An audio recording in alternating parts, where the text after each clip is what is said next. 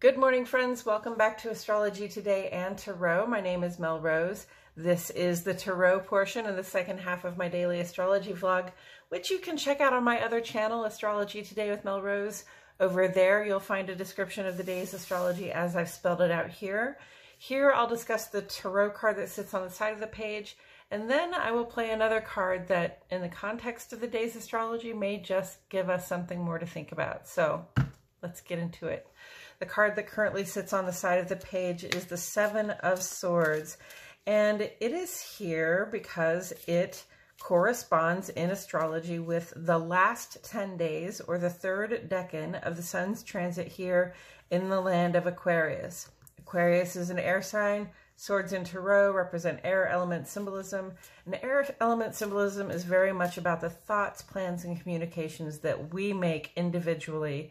Okay, so, your own rationale, your own logic, the way you go about strategizing, dealing with conflict, getting through your day. And so thoughts, plans, and communication is the name of the game here. And we come to the Seven of Swords.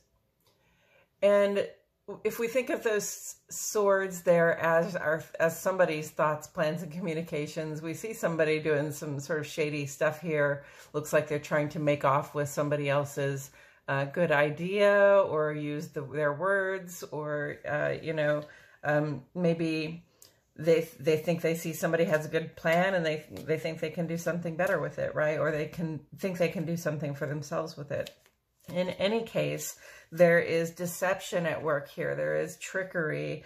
There is sort of the turning of a blind eye. It's interesting to me. I always thought of this as this person was looking over their shoulder, but they really appear to have their eyes closed, like, oh, I don't see what I'm doing, and I hope nobody else sees what I'm doing either.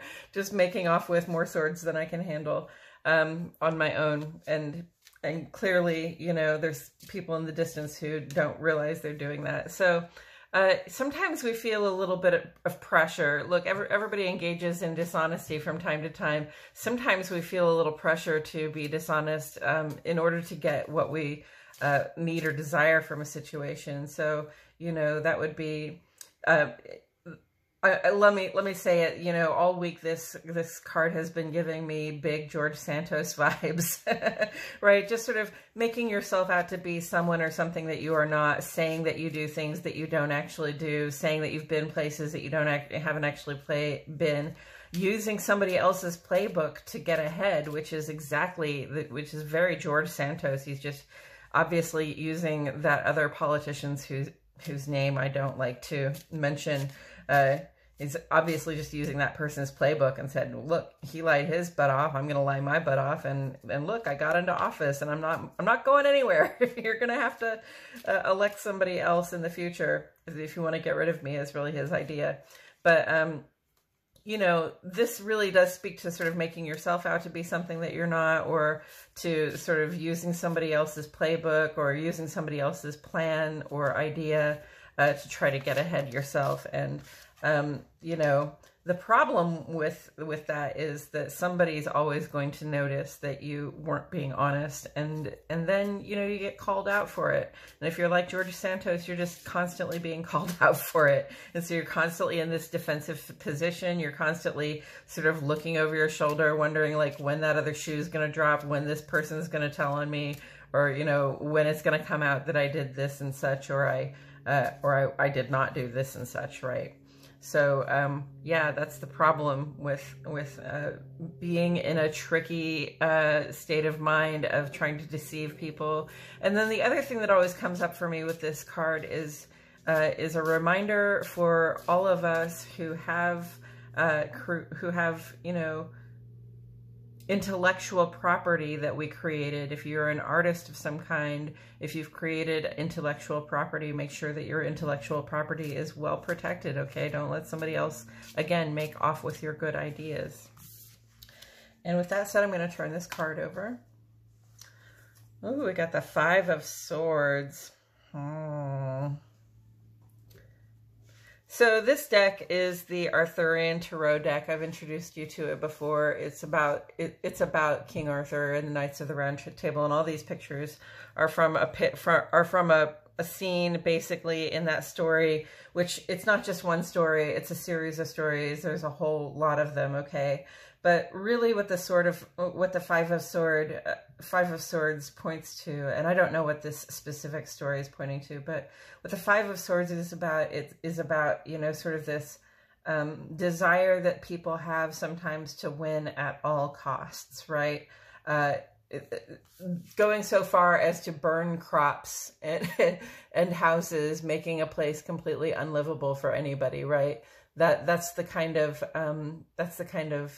vibe that goes into being a Five of Swords, you know, state of mind, where you've got to win. You have to be able to come out the victor in any fight, even though that might mean being willing to destroy everything that has any kind of value for the people that you perceive as your competition, so that they just can't compete, right? You know, when you burn somebody's crop and you burn their house down, you send a very clear message that you don't appreciate their contribution. You don't appreciate what they sort of bring to your community. So, you know, if those people survived, they're gone now, right? And the problem with that is, of course, and there's always a problem when it comes to swords, okay? Because they can be used for engaging in conflict. You know, that sword of truth can be used to help or to do harm, and sometimes, you know, it's even used in dishonest ways. So this isn't necessarily a dishonest way of using your sword of truth. It's just if it is dishonest, it's that you've been dishonest with yourself. If you're the person who burned down these crops in this house and got rid of these people, then you you know, really have suffered yourself a loss there, in terms of people who were probably going to share their food with you, people who probably could have done something to help you, could have offered you some sort of hospitality, or you know, had something of value to give, and now they have nothing of value to give, and you have completely destroyed any contribution that they might have made. And so you don't have anybody to work with there. You know, you're losing, you're not making friends for sure, and you're losing potential collaborators. That's the bottom line of sort of Five of Swords, is when we win at all costs, when we really feel like we have to win no matter what, then we get ourselves in a position where we have to do everything on our own now. You know, who's going to take care of that field? Who's going to till that soil? Who's going to take care of this mess that you made? You know, so being right isn't everything. Winning at all costs isn't everything. In fact, it's really a good way to burn yourself in the butt if you feel like you have to win an argument at all costs, if you feel like you have to win a competition at all costs, if you maybe treat all conversations as though they were some kind of competition, then you're already sort of putting yourself in a place where you're going to struggle, because when we treat everything like it's competition, then certainly nothing can survive around us except ourselves. And then you put yourself in a situation where you have to be the expert on everything. You have to do everything for yourself because you have negated all of your options for collaboration. Okay, so where do we see that on the page today? The Five of Swords. That's a pretty bleak looking Five of Swords there, isn't it? Yikes. Okay, so let's see, the Five of Swords on the page. Swords take me directly to Mercury, because Mercury is about the rationale and the logic we use. There are thoughts, plans, and communications, and the sort of day-to-day running around decision-making that we do. So Mercury has just crossed over into Aquarius in the last few days. It was conjunct to Pluto. So, you know, we had this real clarity for a moment, and we might still be engaging in that a little bit, because they're still essentially conjunct. They're still within 10 degrees of one another. So they're impacting one another and offering us this real vibe of being able to see deeply, not necessarily just within ourselves. You know, it's a good time to get some insight, but it's also a good time just to be able to look at any circumstance or situation that requires your attention, and to see really to the core of things, what is happening there. And often when we can see to the core of things what is happening, in a really simple way that is not complicated by external things happening around it, things that people said, or, what things look like or anything like that. When you see to the core of a situation, sometimes that makes it easier also, if there's a problem there, to solve the problem, or if there's a change that needs to happen, to just make the change, right? Like, okay, this is the problem. I see it for what it is, and it's a simple on and off switch. I either do it this way or I do it this way. Doing it this way isn't working, so I'm going to do it this way, and it'll probably work better, right? So hopefully you guys have been taking advantage of that vibe lately. Mercury is no longer in Capricorn, so it's not so much focused on just the work that we have to do to get security for ourselves. It's moved on into Aquarius, which is ruled by Saturn and Uranus, but Saturn is sitting here in Aquarius, so that Saturn Aquarius vibe of wanting to build, wanting to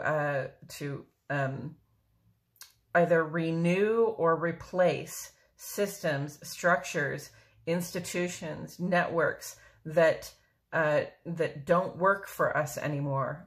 Whether they ever did, there are a lot of systems and structures that don't work for us anymore. And the Saturn and Aquarius vibe, especially with the Sun conjunct to Saturn, is like our full outer life attention is on like, hey, this isn't working. We've got to find a better way to do it. We've got to make some assessment. We've really got to give some thought and some planning to how we're going to move forward on this, in the future. And one thing I see happening in culture a lot lately is that we're really assessing policing, right?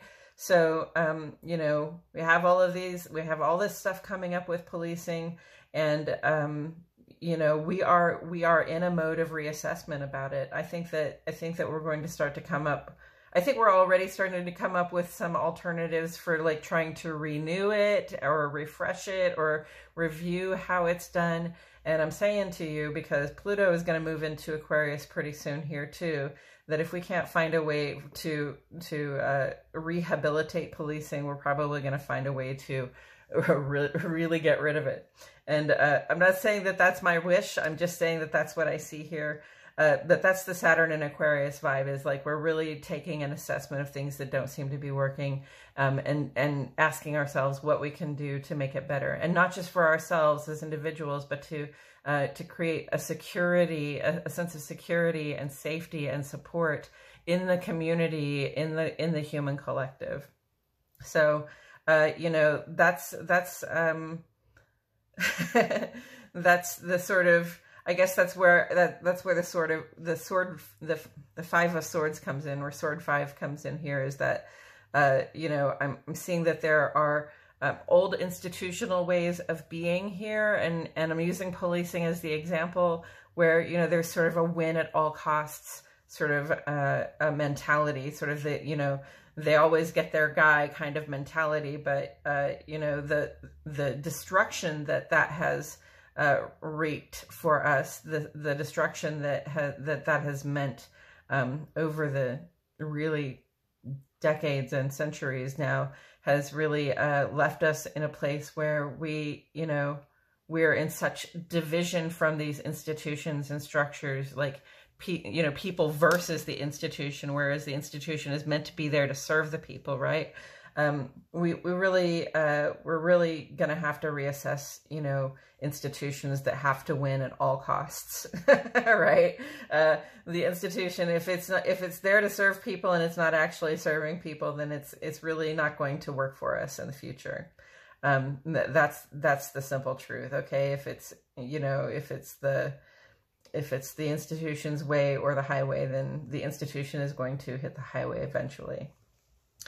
And so if I put that was all very political, but it's just it's an example of how like the establishment, the institutions that we have, that Pluto's been running through Capricorn here, breaking down old institutions and networks and ways of being that no longer work for us. And Pluto's going to finish that up. And we've already got these 3 planets sitting here in Aquarius, including Aquarius' ruler, Saturn, just saying this is really going to be our major focus, is reviewing and renewing and reassessing what those institutions should be looking like so that we can make a plan going forward that is supportive of everybody. So what do we see when we put the 7 of Swords together with the 5 of Swords? And hopefully without a glare there. So,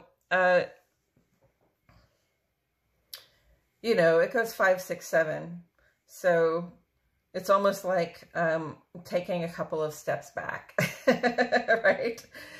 These are both kind of win at any cost cards, though, right? So the 5 of Swords usually depicts like one person who appears to have just won a battle and a couple of other people looking dejected and humiliated, right? So there's that sort of like, I have to win the fight or the argument or the plan or the right to rule, the right to lead at any or all costs, even if it means, you know, burning down the houses and the farms of my neighbors, right? Which is really detrimental to me if I burn down the houses and the farms of my neighbors. But, you know, some people just need that much to be right about something. And in this case, you know, this is a sort of being right at any cost, as in, oh, I see that person has a good way of doing things, and I want to do them. I want to do them, so I'm going to make off with these plans, and I'm going to use them for myself. And you know, it's you know, yeah, the swords, man. The swords, they bring a lot of conflict. Okay, so. We really have to step back from this idea that we have to be right at any cost, and we really have to step back also from this idea that we can just sort of usurp somebody else's plans and ideas and make them our own. Okay, we have to come up with our own answers to these problems. We're not going to be able to just use somebody else's answers.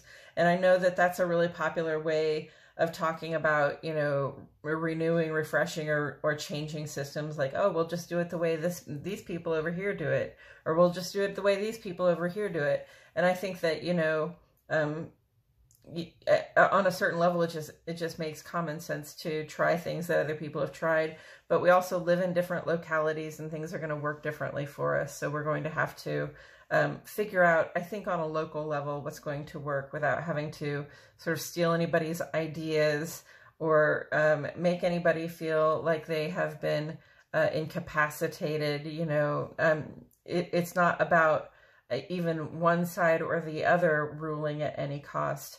It's just really about, you know, getting honest with ourselves and others about what's really happening on the institutional level, on the level of structure and network, so that we can, you know, if we're honest with ourselves, then we can make a good assessment, and we can collaborate moving forward, rather than trying to take care of everything ourselves, or trying to just patchwork plans into place, you know, say that we are something that we are not, so that we can pretend that we've solved the problem when we haven't. Okay, I don't know if that was clear at all, but I hope that you got something out of it. I think that's all I have to say about it today. Thank you so much for joining me. I truly appreciate your presence here. My name is Mel Rose, and I'll see you all back here tomorrow for more Astrology Today and Tarot.